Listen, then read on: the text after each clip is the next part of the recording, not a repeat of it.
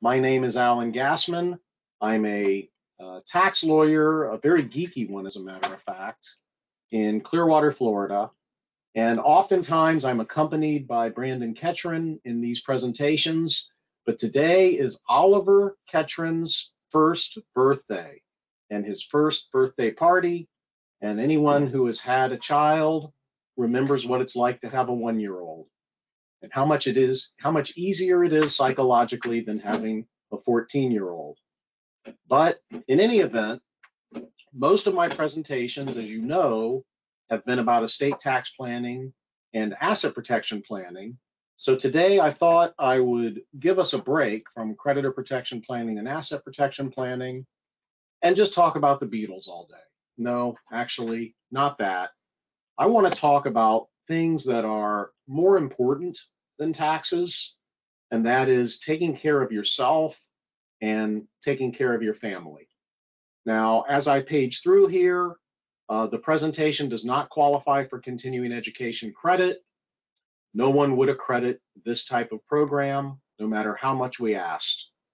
And within 3 to 5 hours after the presentation, you will receive an email of the recording and the PowerPoint slides so that you can send them to everyone you know.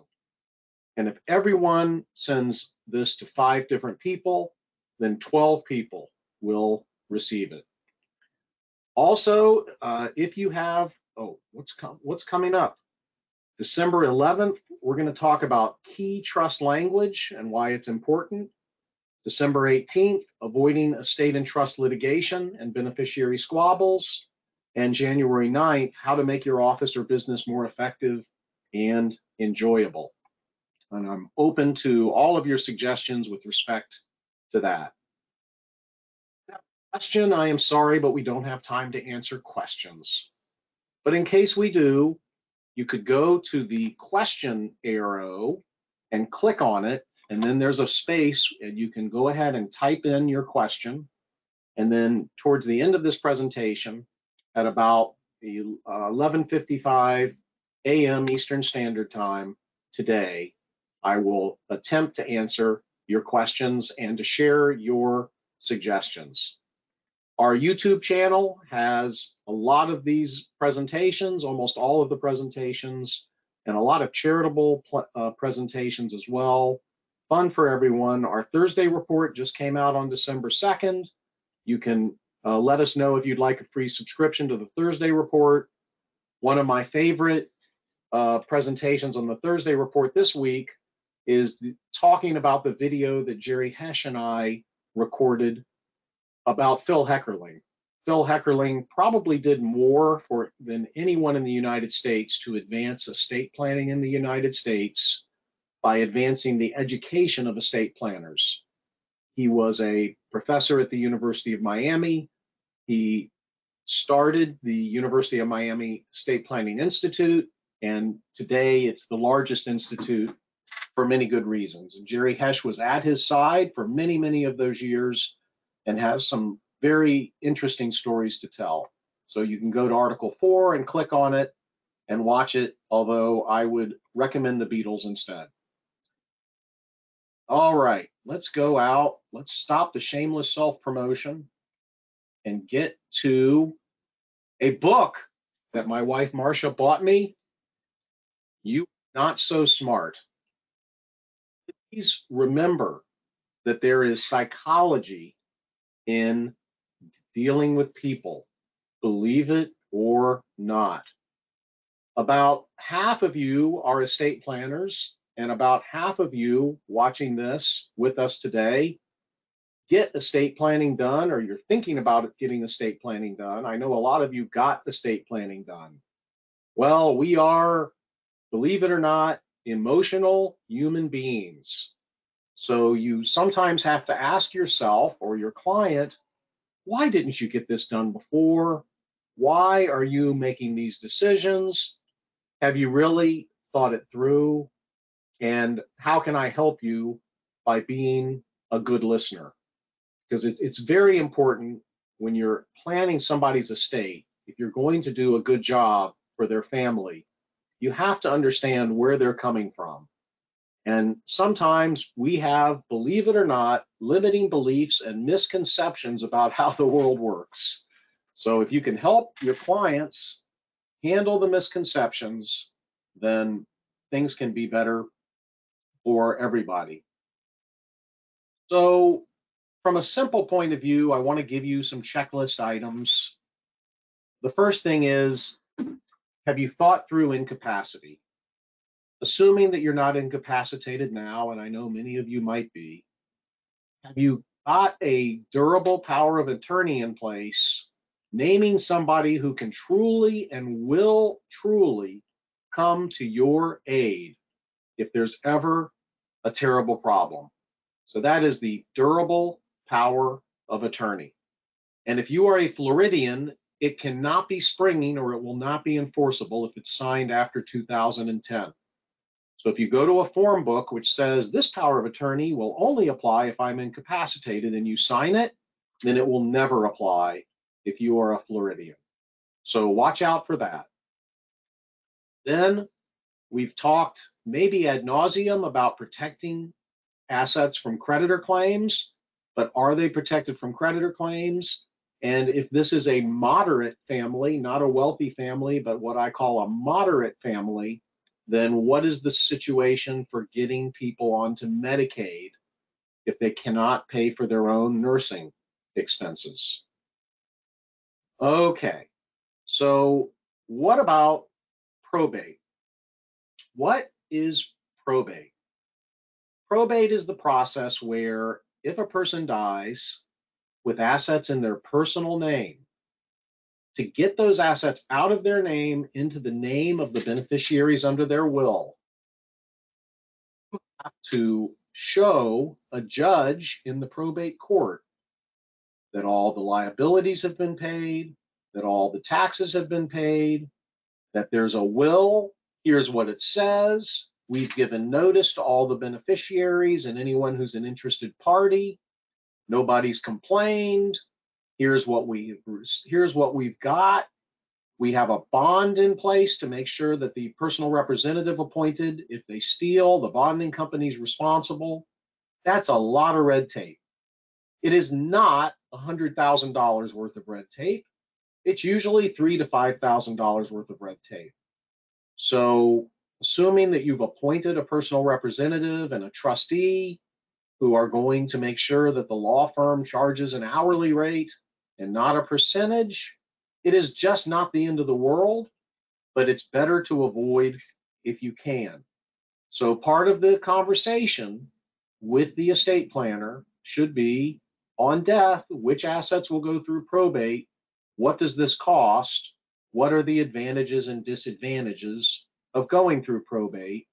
Should I establish a revocable trust so that my bank account, instead of being in my name, is in the name of my trust? And on my death, my wife can take that death certificate to the bank with a copy of my trust and say, hey, I'm Marcia, Alan's gone, I'm the trustee now, no need for probate, thank you very much. That would be an example of probate avoidance.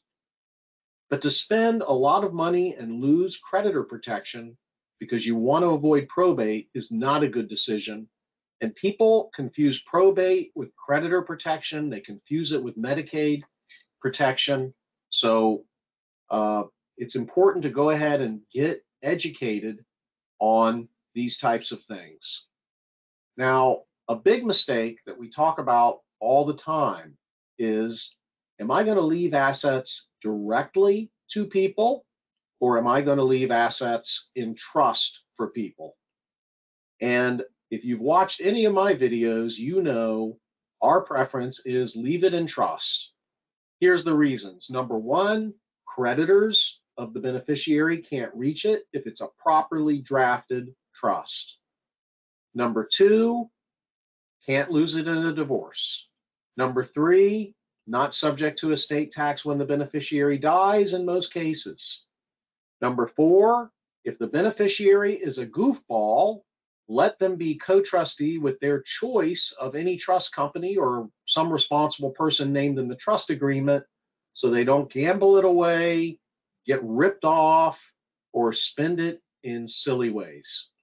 So we strongly recommend that you consider leaving assets in trust.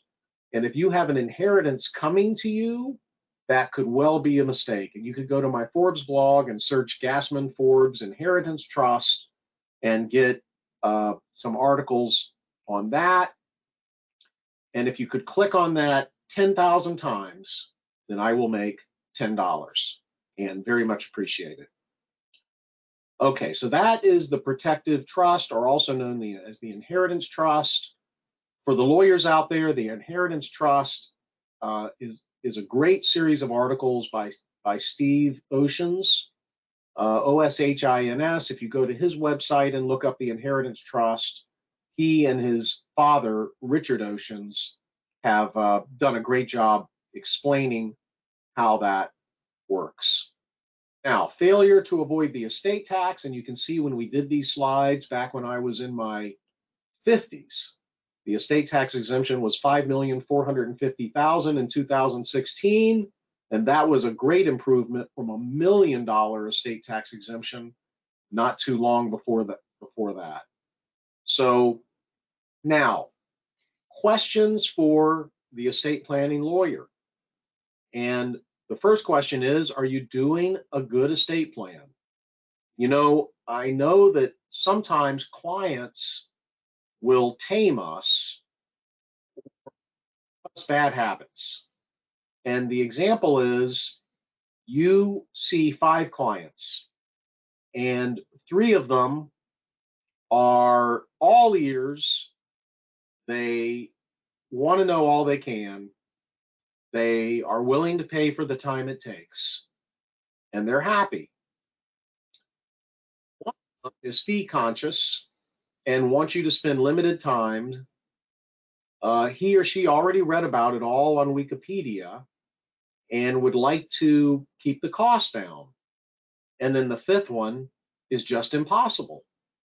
So now you come out of those 5 experiences and you go into number 6.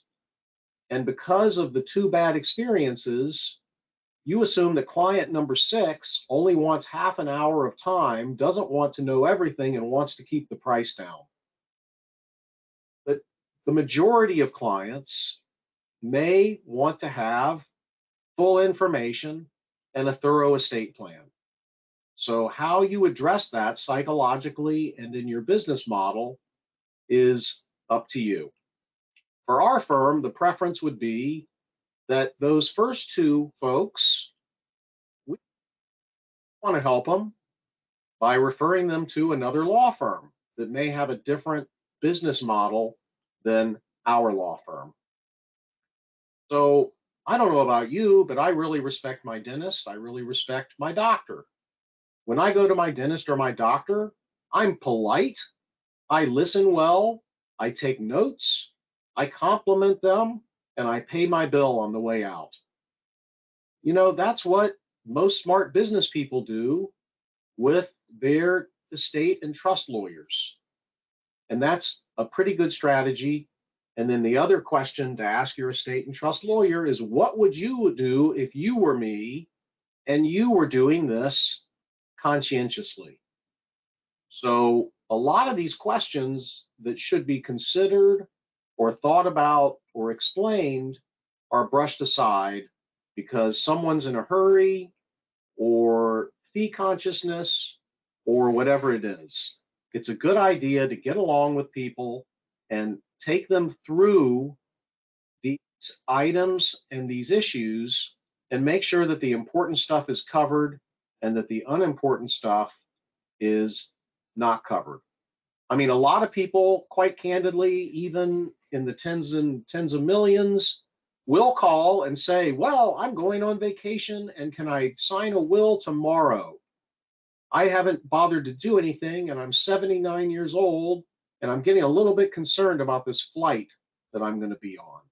And we do our best for those people, but hopefully you come back later and do the right job. So a lot of pages here. And here are some things that we like to talk to clients about, number one, what are your personal items and why are they important and how will they be distributed? And one thing I've learned about over the years about the personal items is the personal items often start the fights between the descendants. They start fighting over, well, grandma promised me the vase. Well, she promised me the vase. Well, guess what, everybody? Grandmas do that all the time. They promise the same thing to 6 different people. And then all 6 of the different people think that the other people manipulated grandma. Grandma manipulated everybody. Blame her, not each other. But if you are that grandma, try to be very specific about where you want things to go so that people don't argue about it, and either name a King Solomon who's going to divide it up and they could be mad at King Solomon, not each other, or some sort of a lottery technique. It's the personal items are very important to people, and children and grandchildren don't even normally know what those personal items are. So asking grandma to make a videotape explaining the importance of her personal items and why she wants them to go to certain people can be important. Page 32, liquidity. Believe it or not, some clients die and an estate tax or other items come due. The bank calls the loan and the spouse or children don't have enough cash to even run the estate. Worse yet, they can't afford their lawyer. That's terrible. So please at least give a little bit of thought to how much cash will be needed if I die? Will the bank call the loan? Will my spouse be able to afford to live in the mansion? See, a lot of times clients come to us, married couples, and one spouse makes all the decisions and the other spouse goes along, and that's all good and well until the decision-making spouse dies. So one of the things I try to do in an estate planning conference is I ask the decision-making spouse, if you die, is there enough cash? Okay, well, how will we raise some cash? Do you suggest that we sell the business or that we keep the business? Who can we trust who works in the business to manage it? Who is not trustworthy? Who outside of the business can help us understand how to keep it running and how to sell it? What are your suggestions for the stock and bond portfolio? Should we hire to run the stock and bond portfolio if you die? And then a little bit of a sad one for me is, do you realize that if you die and the investments are invested at 4% a year, that your spouse cannot afford to stay in the mansion? Do you recommend that the mansion be sold in that situation? And the other spouse needs to hear that conversation to not be in a state of shock or think that they're going to be able to keep the mansion too long.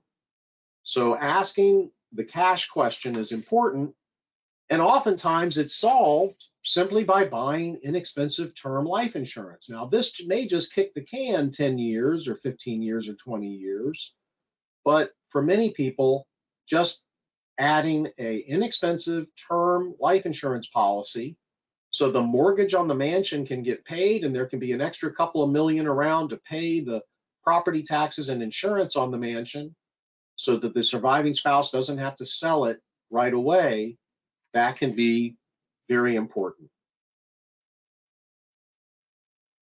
That goes to the minimum needs and objectives. Are you going to leave enough to go around, and how will this be decided? I am not a financial planner. I don't have credentials to be a financial planner, and therefore I can say anything I want. And I have some opinions, and I share my opinions. And I do have a 4% rule. I say, Floyd, when you die, if we have $1 million of investments, then most likely Nancy can spend $40,000 a year pretty much the rest of her life. If it's okay with you, if it goes into a conventional stock and bond portfolio, is that okay?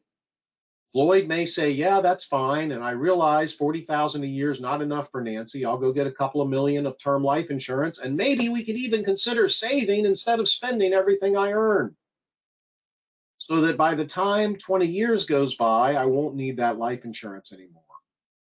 Or Floyd may say, no, I'm afraid of the stock market. Everything needs to stay in bonds. Well, if everything needs to stay in bonds, then Nancy better be able to live on 2%. So those things need to be thought out and described, because otherwise, when Floyd dies, if he's the leader and Nancy's the follower, who is Nancy going to follow? There's going to be 100 opinions, and she may find the worst one. So to try to talk through, here's what happens in the event of death or incapacity of Floyd. Here are the decisions that Floyd recommends. That gives Nancy an important pathway of what might be done and who might be trusted and who not to trust when things hit the fan. So that goes to also page 35 here. How do you feel about these various investments so that the survivor can do well with them? And in the conversation, it's fine to give an opinion. My opinion is I've been in a conventional stock and bond portfolio for 35 years. It's averaged 7.5%. Anytime it's gone down, it's come back up within 5 to 6 years. You can never try to time the market. People who try to time the market and get in and out on the right time normally have a 2% rate of return. Those of us who just stay in the market average a 7.5% rate of return. Those types of things, these annuities, a lot of investment advisors sell you annuities that purport to give you a guaranteed income of all your principal. They don't really do that. The sales language in the pamphlets is, in my opinion, very misleading. They generate large commissions for the people who sell them, certain types of annuities, life insurance. Many people don't need permanent life insurance, but then the agents are earn much more if they sell permanent life insurance. All that stuff is going on. And an experienced estate planner should know enough about these things to try to help our clients, try to treat our clients as if they were friends and family. Because if your clients don't feel like friends and family, then I would say that maybe something's wrong in the approach that you are using. These are actual people that you're trying to help and families that you're trying to help. They are not just money, although it's a good thing that to some extent they are money. Now, page 37. Time bomb, the beneficiary designations. Draft the most beautiful trust agreement and a will that pours everything into the trust agreement. And that trust agreement would take care of everyone beautifully. And then I fill out the beneficiary designation forms. So the life insurance and the annuities go the right places at the right times. And the IRAs go the right places at the right times. And then the client switches brokers, and the new broker changes everything without asking me. And then the client dies, and everything goes to the wrong places. This happens over and over and over again. And quite candidly, as many times as I try to explain this to clients, as many letters as you write, as many memos as you give them, they can and often will flub it up. So if you're a layman listening here, make sure you ask for instructions. Where does my IRA go? Commonly, it's payable to your spouse, with the alternate being a trust. Yes, it can go to a trust for your children, and it doesn't have to come up until the 11th year after your calendar year of death if the trust is properly drafted. If the trust is improperly drafted, it would have to come out within 5 years. But if it goes to your spouse can roll it over. Doesn't even need to come out until after your spouse reaches age 72. So all these things are important to think about, not only from the tax end of it, but from the practical end of it. And section I here on page 37, we see this a lot. The client has a well-drafted, well, I'm going to say fairly well-drafted revocable trust. And the revocable trust says, on my death, hold everything for the health, education, and maintenance of my spouse. And on my spouse's death, transfer everything to or for the benefit of my children. But then when you read the language of the trust, it may say, give all income to my spouse. Well, I don't want to have to give the income to your spouse. That may cause creditors to be able to reach it. I'd rather the trustee only distribute what the spouse needs. And then there's a common clause. The spouse can withdraw the greater of $5,000 or 5% a year, whether they need it or not. Well, then your creditors are going to draw that out. I don't like that 5-5 clause. And then they forget to put in the provision that says when my spouse dies, he or she can redirect where it goes as among our descendants, limited to our descendants. You know, if one child is estranged from you and treating you terribly, and another child is helping you and being very helpful, then you want to have that power of appointment. And you want to make sure it's drafted so it's not exercisable in favor of your estate, your creditors, or or creditors of your estate, so that it is not subject to creditor claims. And so it's not subject to estate tax. So the fact that you have a revocable trust or a will that establishes a trust for your spouse on the first death isn't enough. You have to open the hood and read it with a professional to make sure that it's doing what you want it to do.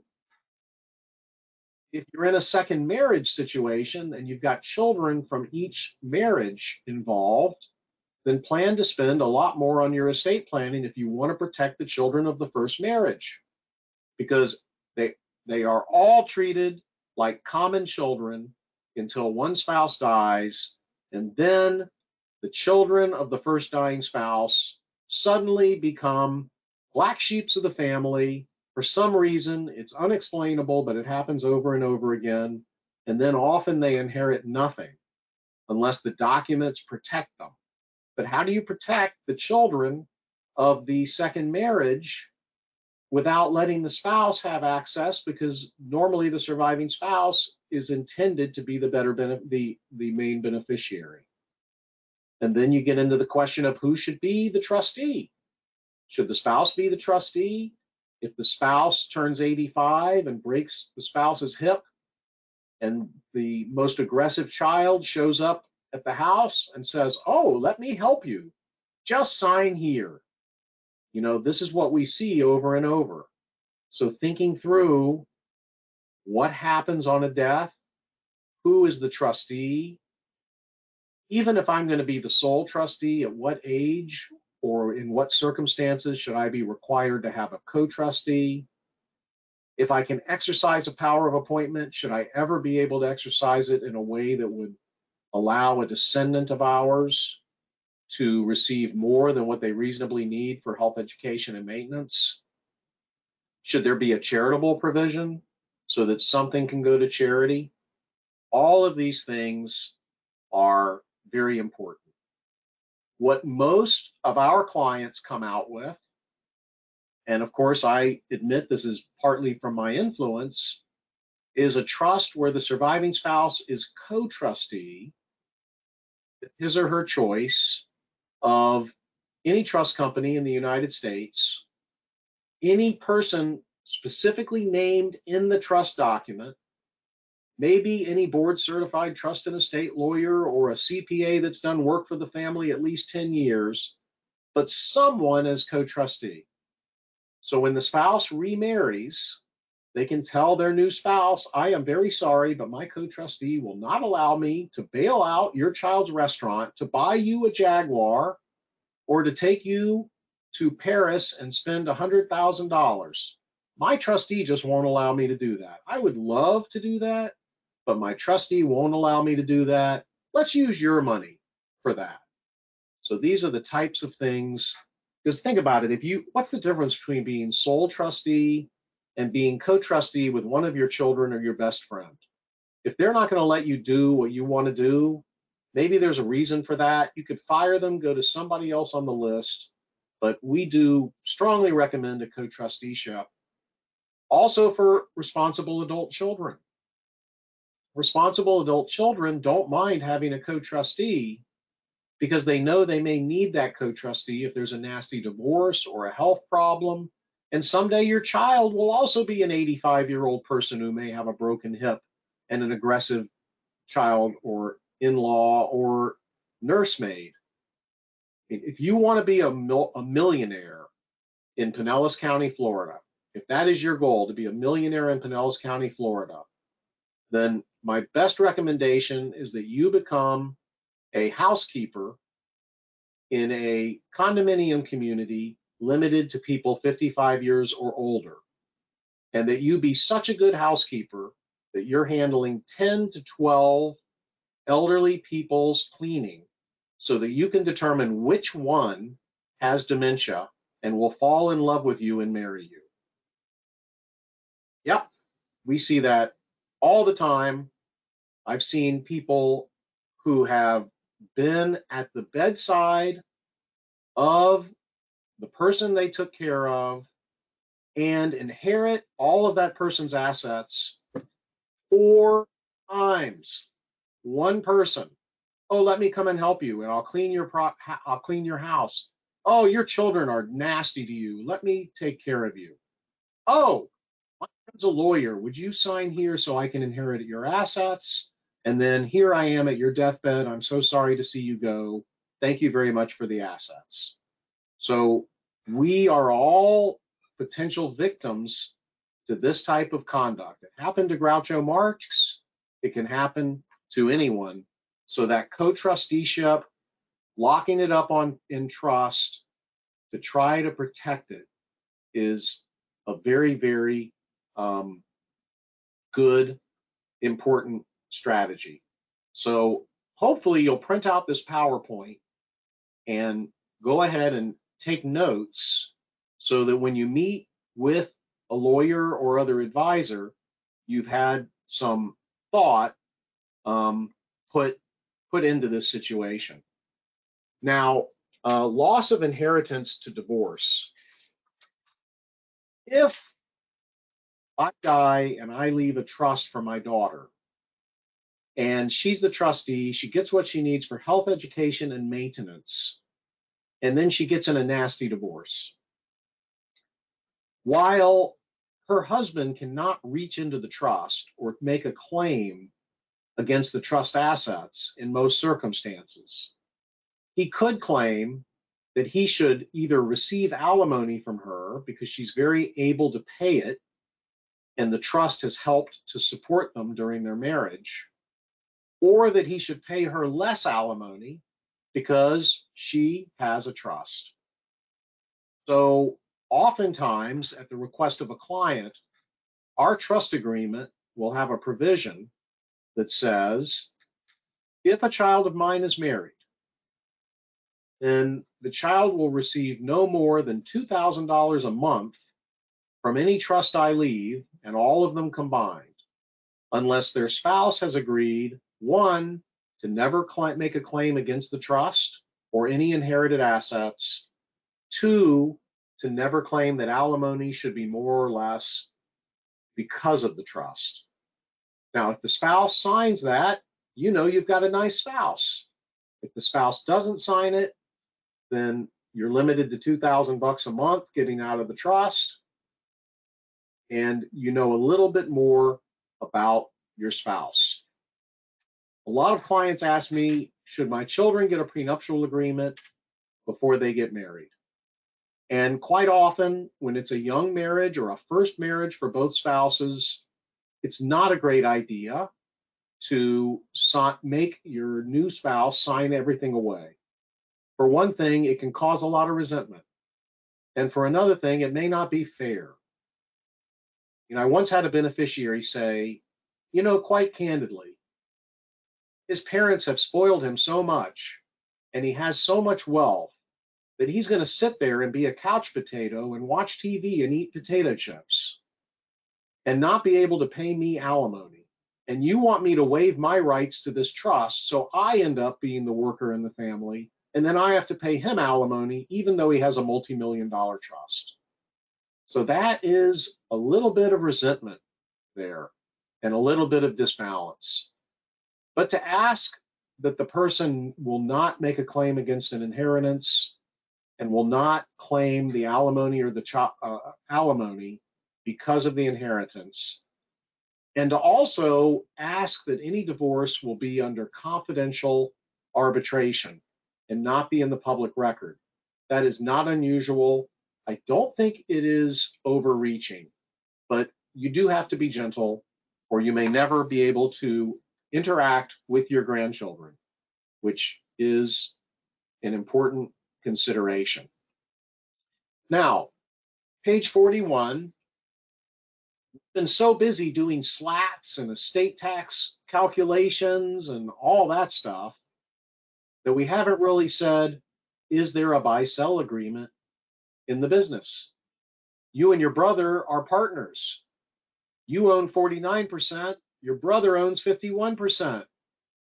Oop, it could be horrific. He could fire you. He could just pay himself a big salary and leave nothing for dividends. If it's an S corporation or a partnership entity, you could pay tax on the income that you don't get. So there should be a buy-sell agreement. And if it's a buy-sell agreement among family members, but it reflects the low end of what arm's length people would do, then that can help nail down the estate tax. And a lot of times what siblings will do when they own a business together, if they're speaking to each other, is they'll buy life insurance, have the company finance the life insurance, and then keep the value of the stock really low. So the life insurance is in a life insurance trust for my spouse. And when I die, my stock goes at a very low price to my brother. So there's not much estate tax on the stock, but the company has financed a life insurance policy so that my spouse is plenty happy that I died because she got all the benefit of that life insurance. So that could be a more efficient way to do it. But we find that a lot of very successful entrepreneurs will go into business with friends or associates, and the agreement is all about what to do with the profits and all about what to do when it goes public and all about all the good stuff, but not so much about the bad stuff. What if you leave and compete against the business? What if you turn into a blithering idiot? What if you die? What do we have to pay you? So dust off the buy-sell agreements, take a look at them. Sometimes they'll cause loss of the S corporation qualifications. So many, many things to think about. Another thing we want to think about is, how are the assets situated? How are the liabilities situated? Are liabilities within companies that shield the liabilities from the important assets? That goes into asset protection planning, which I told you I would not spend a lot of time on here. The CPA in the loop, or do you have a CPA who's looped? When I started practicing 37 years ago, the most successful CPAs spent a lot of time with their clients. They knew their clients like friends and like uncles, and they advised their clients. They looked through financial statements with their clients. They looked through tax returns. They went to weddings. They went to bar mitzvahs, and they cared, and they gave great advice. Let's face it, there's fewer of them out there now. Right now, the bigger model or the more common model is, let me get your return and statements done on time. And it was great talking to you. There are still CPAs out there who look beyond the financial statement and beyond the tax return. They look to the client. They look to the business of the client's entities. They look to the insurance. They look to protect the client. Make sure your CPA knows that that's what you want. CPAs have the same pressure that lawyers have, where I talked about the 5 clients. 3 want everything. 2 are cost conscious, so the lawyer is trained to think that all 5 are cost conscious. Let your CPA know that you would love to have a long talk, go over these sheets with the CPA, tell them you're more than glad to pay for the time and the consultation to get some extra help. If the CPA is not comfortable with that, see who they might recommend as a business advisor. Keep the CPA completely separate and apart from your investments. The CPA should be an independent advisor and should not be getting commissions to sell you investments. Most CPAs won't do that. Many accountants are not CPAs and do not have to comply with the many requirements that a CPA has to comply with. It may take only 2 or 3 days to become an enrolled agent, and to be an accountant in the state of Florida, all you have to do is get an occupational license that says the word accountant. There's no training needed whatsoever to hold yourself out as an accountant. So stay with a certified public accountant, a reputable certified public accountant, one that has many clients in your community or that you know of, to make sure that they care and that they're doing the right job. Okay, the will and trust documents, I've already mentioned, I think, everything you see here on page 45. By the way, do you know where they are and are they signed? You know, we've had situations where we've sent clients draft documents, 6 reminder letters, finally a termination letter, and then 5 to 7 years later, the client calls and says, I need a copy of my will and trust. Well, I'm sorry, Floyd, but I sent you drafts, and then I sent you 6 reminder letters, and then I fired you.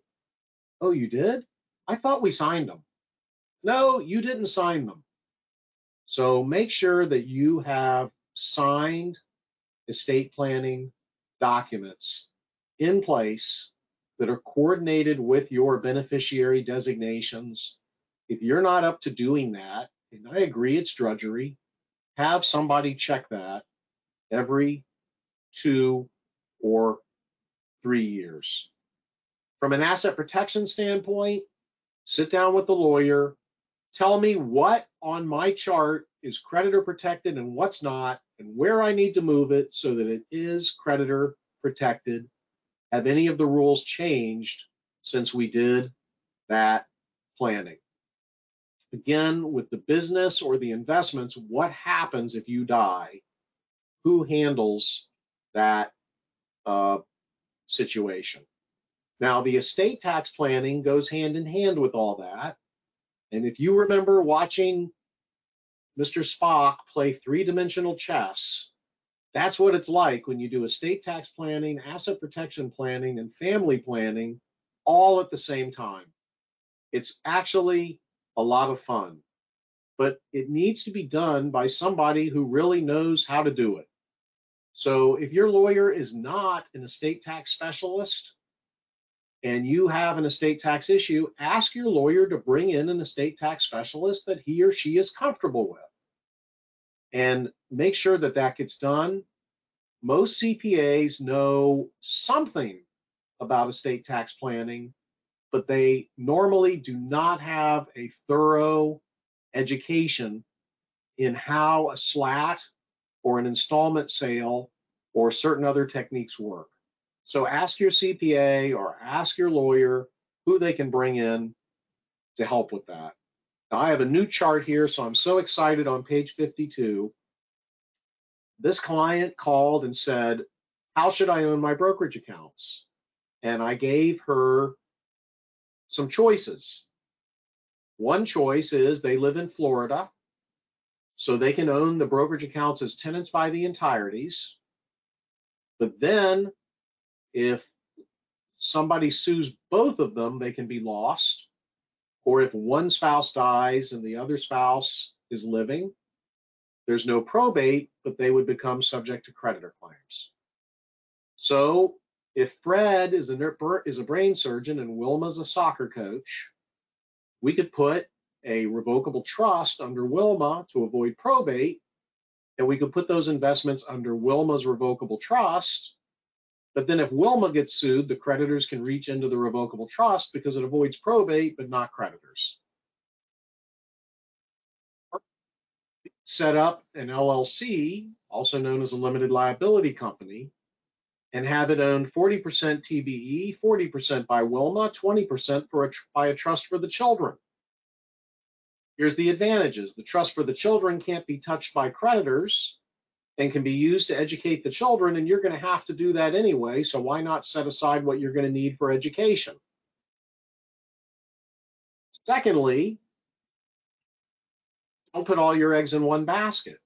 If Wilma dies first, she wants those assets protected from Fred's next spouse. So she would like to put a lot of net worth under her revocable trust. But she's driving the children to soccer practice and all that. She might get in an accident and lose it all. So the LLC could be owned 40% by her revocable trust, which locks up on her death, and 40% by as tenants by the entireties. So that on the first death, only 40% is exposed as owned by the surviving spouse, which is Fred, the neurosurgeon.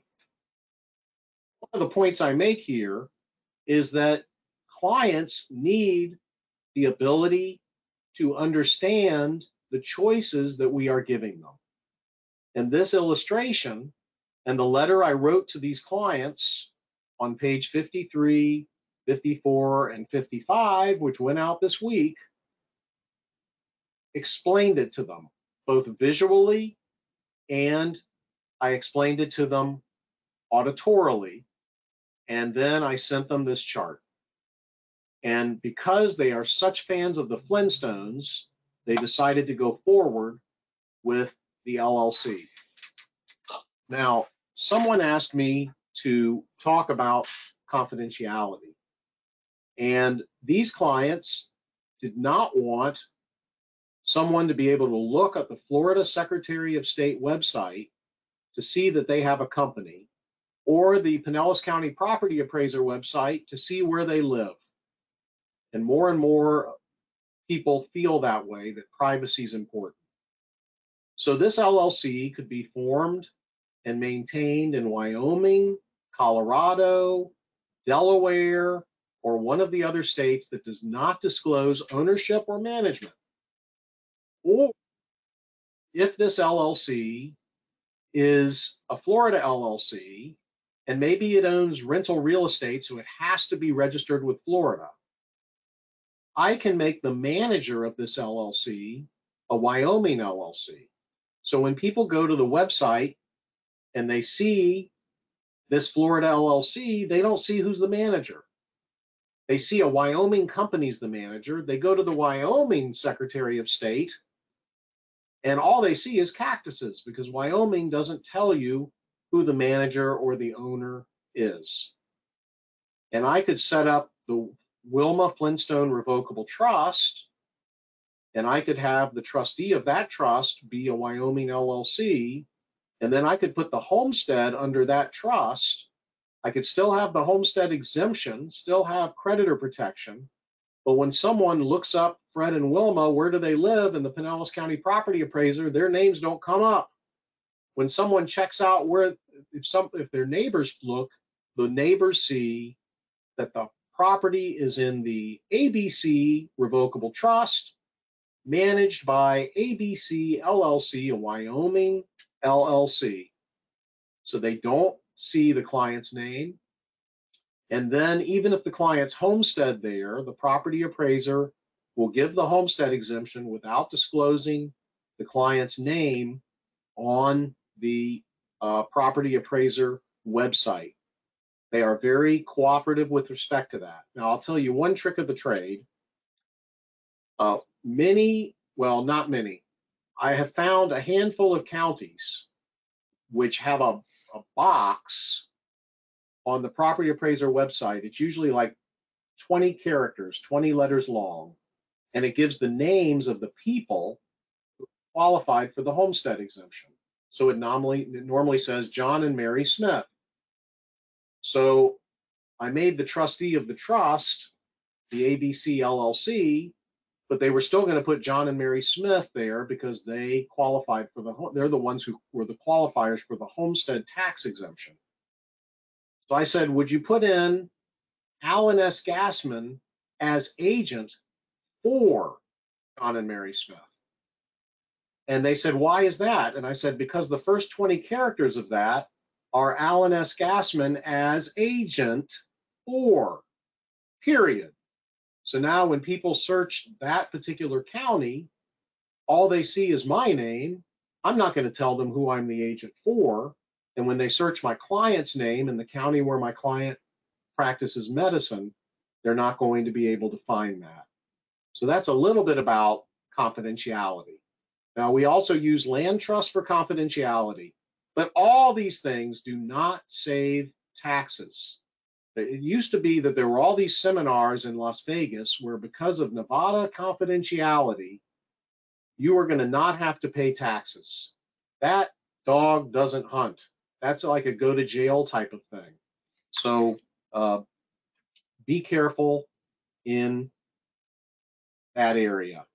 Okay, let's see what else we have, what other goodies we have here. All right, I want to talk, I've got 7 minutes left, so let me first do some questions and answers. And by the way, at the end of this presentation, I'm going to play a videotape that I recorded at Stetson Law School about 3 years ago with Professor Srikumar Rao, who had been at Columbia University, to talk, and it was a 6-hour workshop that we gave for estate planners. And just a little bit about attitude that we discussed. And Srikumar is brilliant. You can go on YouTube and see his TED Talk, TED Talk, TALK, read his books, just a very fascinating guy. So I had a lot of good feedback from another video I showed, I think 2 or 3 weeks ago for you from Srikumar, so you might enjoy that. It's going to be up in about 5 minutes. Okay, let's see if there are any questions or answers. Okay, this is from Cameron. Are the intentionally defective grantor trusts legitimate and do they work? The answer is yes. I can set up an irrevocable trust that's outside of my estate for estate tax purposes, immune from my creditor claims if I'm not a beneficiary or if it's in a certain asset protection jurisdiction. Yet the trust is disregarded for income tax purposes, so all of its income and deductions go on my personal return. Those are described in our tax planning videos, and yes, Cameron, they do work.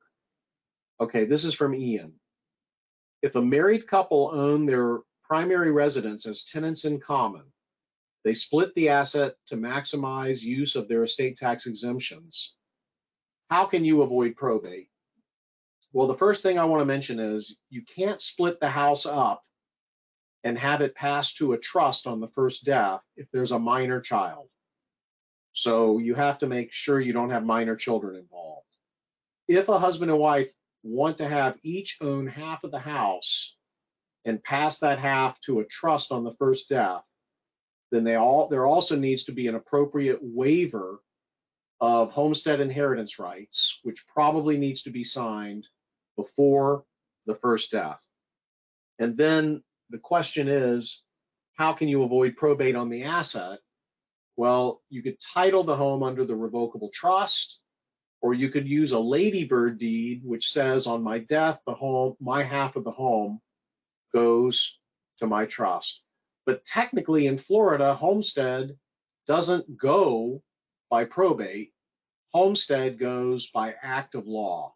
So normally we don't file a probate to move the homestead.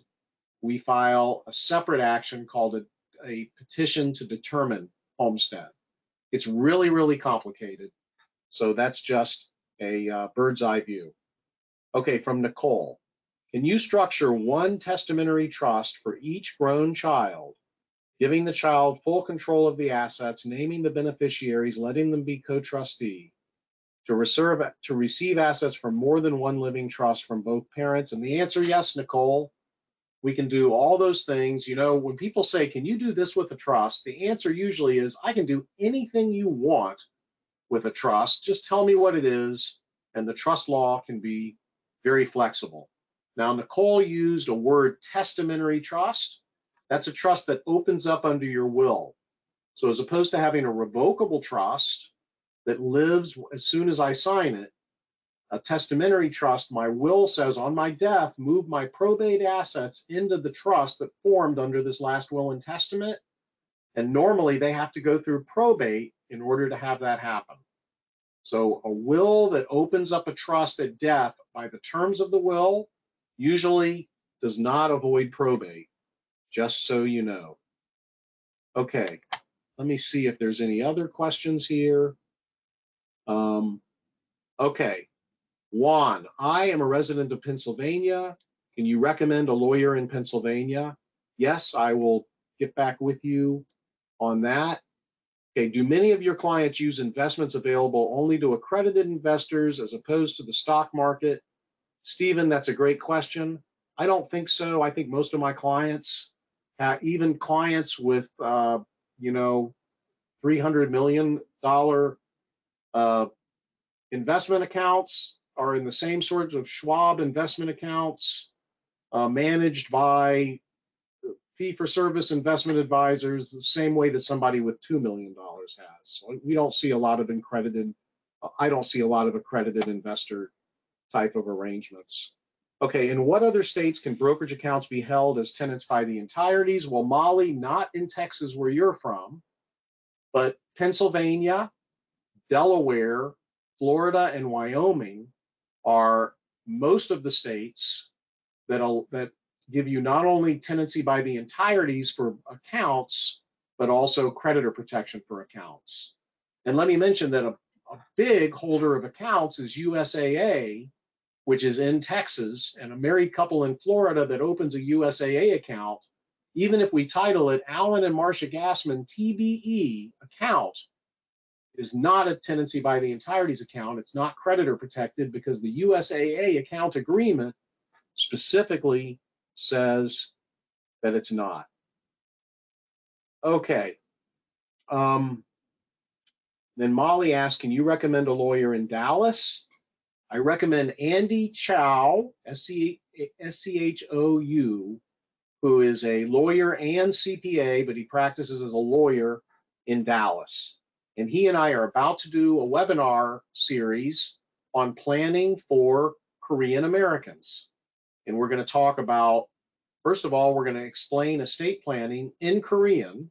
I'm excited about that.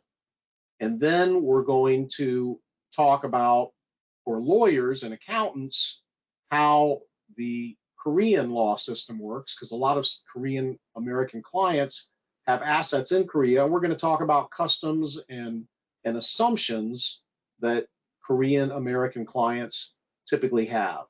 And I'm going to work with Marty Schenkman, and we're going to do that for a number of nationalities. So if you know of an estate planning professional who has a practice in a particular nationality or niche that would have to do with that, we'll be glad to meet them and do a webinar with them. Okay. Then a lot of you are asking for recommendations of lawyers outside of Florida, so I will go ahead and respond to that. And my time is up. Let me see if there was one more thing. So I think in a week or two, I'm coming back, and we're going to talk about avoiding litigation in estate planning, because in every city in the United States, there's a dozen or more lawyers who spend more than 70% of their time in trust and estate litigation. And when we talk about how to avoid trust and estate litigation, we'll be talking about more practical things that you can add to an estate plan. Those of you who have joined us today, thank you very much. You have my email address, agassman@gassmanpa.com. I welcome your questions, comments, and suggestions, and the opportunity to provide information and to organize our materials. And here we go, Srikumar Rao. So mental chatter is not an enemy. Don't go around, and by the way, a lot of the mental chatter is you beating up on yourself. In my full program, and by the way, I'm starting a new program in February, on February 24th, so if any of you are interested, talk to me about it later. The first exercise you do is a mental chatter exercise where you record what the hell is going on between your ears. And you'll be surprised how many times it is destructive. Oh my God, I'm such an idiot. Why did I do that? I'm never going to amount to anything. I have no willpower. And there are all these other people who are so much more talented, who are so much better looking, and they weigh less, and their suit and their dresses fit them. And you know, why am I like this? And I'm always doing stuff that I shouldn't have. And you're passing judgment on others. You'll be surprised at the crap you're carrying around inside your ears. And you act on it on a regular basis. You keep doing it because you don't even notice it. When you start noticing it, you'll find out how much there is of it. You'll also find out that how you experience life is entirely a function of the stories that you tell yourself. Understand, you can't eliminate mental chatter. It is there. It's not going to go away. Mental chatter is not the enemy. It exists. It is what it is. What you have to learn to do is recognize that it is or can be a tool. You utilize that tool carefully. And boy, you'll find that your mental chatter will get you to all kinds of good places as opposed to dragging you off to places that you don't want to go. It's entirely a function of, you know, I told you earlier that your awareness is like a flashlight and it lights up whatever you shine it on. You're going to learn how to use that flashlight to shine it on what you need to shine. So when you change the stories you tell about yourself and to yourself, you'll find it makes a huge, huge, huge difference in your life. Okay? Back to you, Alan. What's the first question for Srikumar? Yes. Would you consider it to be a logical extension of that, the concept of projection, all that inner conversation, inner dialogue that you throw on other people so you get angry at them Yes. when it's really your own issue? Absolutely. 100% yes. It is your own issue and you do project it onto others. We do it all the time. Good. I'm glad you recognize that, but yes. That's a good question. Srikumar, why don't you talk about your concept of a good thing versus a bad thing? Talking.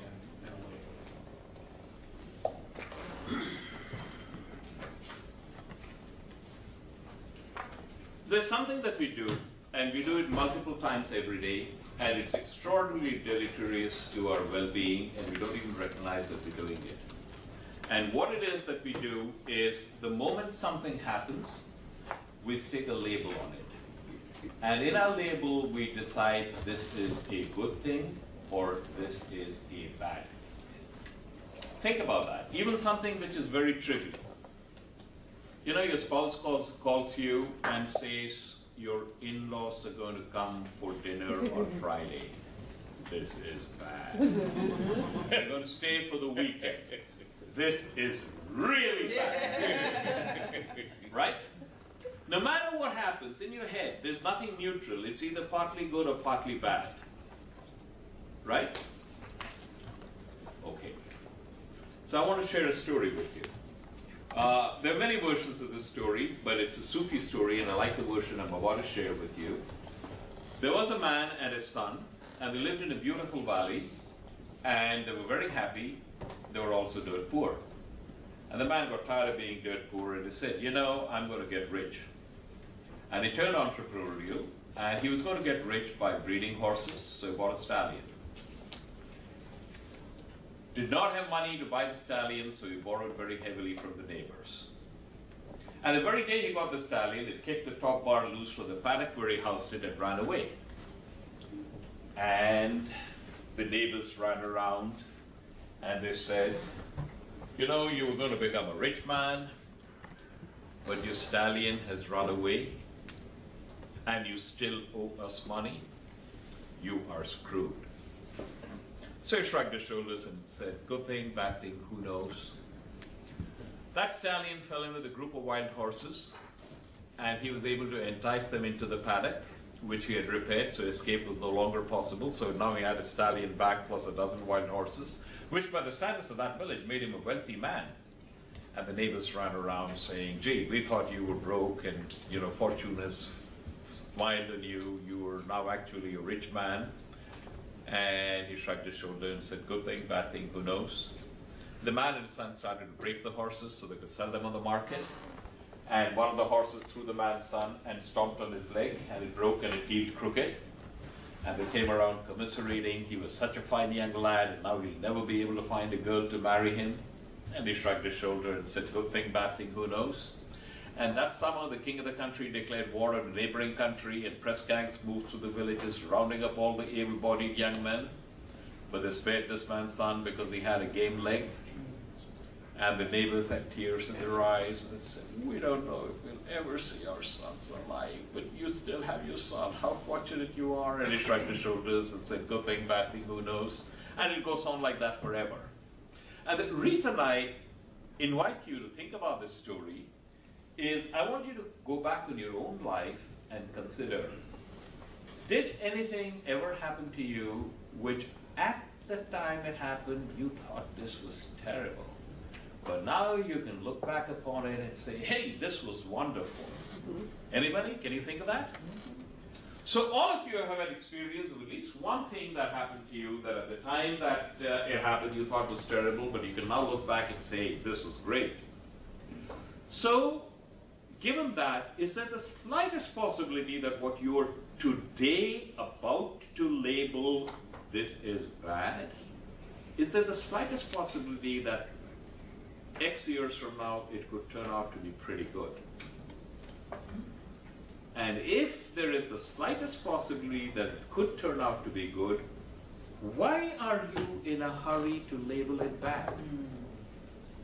Because the moment you label it bad, that is the instant at which suffering begins. Think about that. Suffering doesn't begin when something happens to you. Suffering begins at the instant you take what happened to you and say, this is terrible, this is unbearable, this is bad. And the moment you say this is bad, at that instant, suffering begins. So what happens if you don't label it bad? Guess what? Suffering doesn't begin. And what happens if you then take the next step and say, is there anything that I can do to make this really good for me? And all of a sudden you transport it to a different emotional domain, and avenues of action open up to you that would not even have occurred to you otherwise. Nothing will faze you. You will become not resilient, but you will become what I call extreme resilient. Because you will bounce up from anything so fast that others won't even know that you've been laid low. This is a learnable skill. I remember I was speaking to the Global Leadership Conference for the Entrepreneurs Organization at San Diego. And I was telling this talk, and there was someone in the audience who wouldn't be silent, raising his hand, press her up, press her up. I said, okay, hey, you know. And it turned out that he was actually from India, and he'd come to America, and he did his master's degree from Stanford, and then he wanted to remain in America. So he joined a company, and he wasn't an H-1 visa, and he had reasonable chances of getting it transferred to a green card, but the company he joined failed. So all of a sudden, when he was running to the end of the H1, it expired, the company was no longer in business, and he could not remain in the country. He had to go back. And he was really, really, really broken up because he wanted to remain in that. But you know, Professor Rao, I went back, and as a result of my going back to India, I met this lovely lady who became my wife, and I started a technology company, and it's doing, gangbusters. And I have to come back to America at least once a quarter because, all my customers are in here, and I've never had it so good. Getting my visa turned down was the best thing that ever happened to me. Yes, I just had to share that with you because it's so relevant to the anecdote that you just related. It works like that. We have mental chatter going on all the time in our head. The mental chatter has the ability to drag us to dark places which we do not want to go to. And the interesting point is we go to those dark places and we never figure out that we weren't dragged there. We allowed ourselves to go there because we were ignorant of the processes by which that happened. But once you become aware that there is this stuff called mental chatter which is going on inside your head, and mental chatter it is. You will get hijacked. You go turn on the news, read the headlines of the newspapers, and you will instantly be grabbed and taken to places. But if you recognize that this is happening, and if you are vigilant, and if you do the mental chatter exercise, which said I'm going to share that with you right now, which is you become aware of the fact that there is mental chatter. You don't allow it to carry you off. You become a witness and observe it happening. And as you observe it happening, you'll find that it loses a great deal of its power. And you actually have the ability, which we'll get into a little bit later, to direct your mental chatter. So all of a sudden now, it is no longer an enemy. It is a conscious tool that you use to take you where you have predetermined you want to go. You know what Alan had you do earlier to write down your goals, what you want to do in various areas of your life? That's freaking mental chatter. But this time, you're using it constructively to shape your life. That's what I mean when I say your life isn't real. It's a construct. You made it. It's not something that exists out there that you have to grapple with. It is something that you made. In all likelihood, you made it unconsciously. You're now being given the ability to make it consciously and shape it the way you would like it to be, as opposed to something that you put together higgledy-piggledy because you didn't know what you were doing. And the best part of it, as you grow and evolve, you will find that you're unhappy with what you created many times over. But now you have a tool. Whenever you become unhappy with it, you can tear down the pieces that you don't like and build it together again. And you can do this again and again. This is a rest of your life thing that you're going to be doing. And what Alan has just done is given you the tools with which you do that, and you're going to be using it, as I said, forever. Okay? Back to you, Alan. Any questions for Speaker Moore? By the way, the tougher the question, the better the answer. Yes. Matt? Yeah. Yes, sir.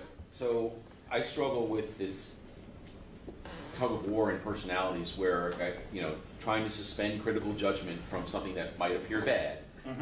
But my critical judgment is really good. I mean, and trying to remain optimistic about something and suspending all judgment to let the good come in. And it's constantly I'm going back and forth. And correct. As my partner will say, I tend to squash good ideas because my critical judgment kicks in and say, well, yes, but. But those are all good points. But at the same time, I'm closing off the door of opportunity to let the good stuff come in. So it's this constant tug of war that goes on within me.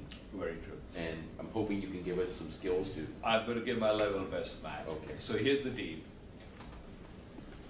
Most of the people in this room are compensated to make judgments.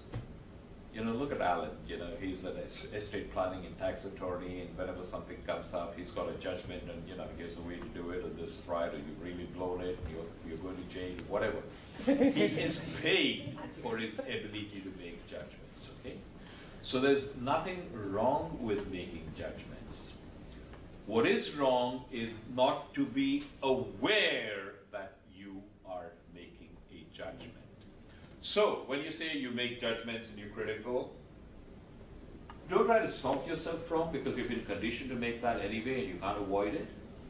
But become aware of the fact that you're making judgment. And when you become aware of the fact that you're making a judgment, you are also open to the possibility that maybe your judgment was not the best one. So when you're consciously aware that what you're doing or what you're saying is not the fact, it wasn't handed down on tablets of stone by lightning striking from the sky, you say, hey, okay, this is a judgment, and you know, it might be wrong, and I'm open to correction should it be necessary. And I have a judgment, I don't think it's a good idea, but let's play around with the idea that my judgment is wrong. And if I play around with the idea that my judgment is wrong, what could be the benefit of indulging in that course of action? What could be the downside? Say, I'm going to take a flyer and see what happens. Okay, and especially if there are people who are close to you who are arguing the other way, look at that and say, okay, I'm going to cut that person some slack. And even though I think it's a bad idea, I'm going to go ahead and do it, and who the hell knows, it might actually turn out to be a good idea. And if in fact it turns out to be a bad idea, don't ever make the mistake of saying, I told you so. Just say, okay, next time around we'll do better. Look, you're going to go through life, you're going to make a lot of mistakes. Don't think of them as you made mistakes. Think of it as a learned. When Thomas Edison said, wasn't it awfully frustrating for you to have failed so many times? I said, I didn't fail so many times. He had something like 900 odd materials he tried before he got the incandescent filament right. And he said, I didn't fail, I just know 900 things that don't work. So treat that as your life. Life is a wonderful laboratory. And here is another thing. This is something we're going to go into later, but I'm just going to share it with you now anyway. What's your purpose in life? This is a really big one, so I'm certainly going to cover it tomorrow. I have another workshop tomorrow if any of you want to come, but maybe we'll cover it in a little bit in passing later on today. We think we're here to build a career, to become famous, to amass a great deal of money, or whatever it is that is driving you on. And I'm inviting you to change that around. What you're really here in life, and the only thing you ever do is you work on yourself. All of the stuff that is given to you, you're in a particular situation, you're in a career, you have a family, you're a parent, you're a spouse. All of these are tools that are given to you so that you can work on yourself. Some of these things you think are trivial, like, what should you have for dinner? And some of these things you think are, oh, this is really important. This is my career. This is my spouse. This is my child. But it's all grist for the mill. You're given what you are and the roles that you're playing, and they're all tools that are given to you to work on yourself. And if you use those tools skillfully, you will find that you grow. And if everything that is given to you is a tool by which you work on yourself, there is no such thing as failure. There is simply something that you've used and you have grown, and regardless of what the outer consequence or the outer effects are, it's not a failure. It's something that you use to grow and develop. So you cannot fail, period. Failure is a label. And once you adopt that label, you just go into an emotional dark space. You don't have to go there. You can learn not to go there. You can learn to learn what you need to from this thing that you would have called a failure and relabel it. And then all of a sudden you find that every day becomes a blast. Okay? All right? That's a hard act to beat. So, page 40.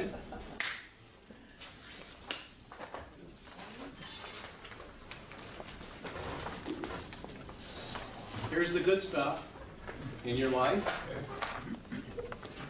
Here's the bad stuff. Where do you put the bad stuff? You put it right there, so you can't even see the good stuff, right? Yeah. I mean, it's pretty amazing. So, always bring a basketball in your glove compartment. Hey, thank you very much for watching that. There's a lot more of that on YouTube. If you just go to YouTube, search Gassman, Gassman, Rao, Rao, and you see some other things we've done. But a lot of you have asked, who is this guy? So his name is Srikumar, Srakumar, Rao, and a really good book by him, Are You Ready to Succeed? It is a tough book to get through. You could run through it, or you could spend 100 hours in it easily. And then an easier book by Srikumar is about putting happiness to work, Happiness at Work. Again, Srikumar Rao, PhD. All right, thank you very much for spending part of your weekend with me. We're in the holiday season. I hope you're having a great, great Hanukkah. Tomorrow's your last day to send me a gift. And then after that, we've got all the way through Christmas. I hope you're having a great time with your family, great time with loved ones. Stay safe, and thank you again. See you next week.